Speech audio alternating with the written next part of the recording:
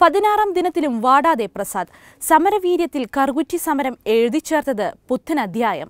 ഗാന്ധിയൻ സമരത്തിന്റെ നവപാഠം പകർന്നു നൽകിയ ഊർജ്ജത്തിലാണ് നാട്ടുകാരും ന്യൂ ഇയർ ഗ്രൂപ്പ് ജീവനക്കാരും. അക്രമസമരങ്ങളും പൊള്ളയായ മുദ്രാവാക്യങ്ങളാൽ അശ്ലീലമായ സമരപരിസരങ്ങളും മാത്രം കണ്ട് ശീലിച്ചവർക്ക് മുന്നിൽ അവകാശ സമരത്തിന്റെ പുതിയ പോർമുഖം തുറന്നാണ് കറുകുറ്റി സമരം അവസാനിപ്പിച്ചത്.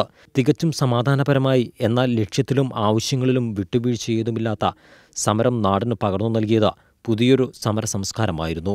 പൊതുജനങ്ങളിൽ ഒരാൾക്ക് പോലും നേരിയ ബുദ്ധിമുട്ടുണ്ടാക്കാതിരിക്കാൻ പ്രസാദ് കാണിച്ച ജാഗ്രതയും സമരത്തിന്റെ സത്യസന്ധതയും നാട്ടിലേറെ ചർച്ച ചെയ്യപ്പെടുന്നുണ്ട്.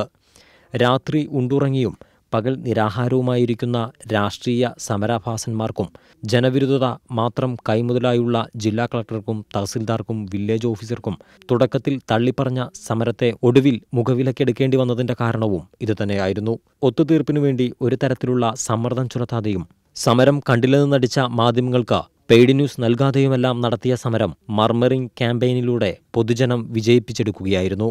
തികച്ചും സാമൂഹ്യ പ്രസക്തമായ അഴിമതി വിരുദ്ധ പൊതുബോധം രൂപപ്പെടുത്തുന്നതിൽ കറുകുറ്റി സമരം വഹിച്ച പങ്ക് ചരിത്രത്തിൽ രേഖപ്പെടുത്തുമെന്ന കാര്യത്തിൽ സംശയമില്ല.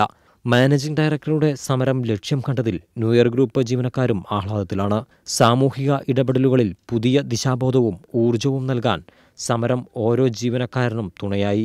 സമരത്തിനുശേഷം ന്യൂ ഇയർ ഗ്രൂപ്പ് ഓഫീസിൽ നൽകിയ സ്വീകരണം ഇതിന്റെ നേർസാക്ഷ്യമായി.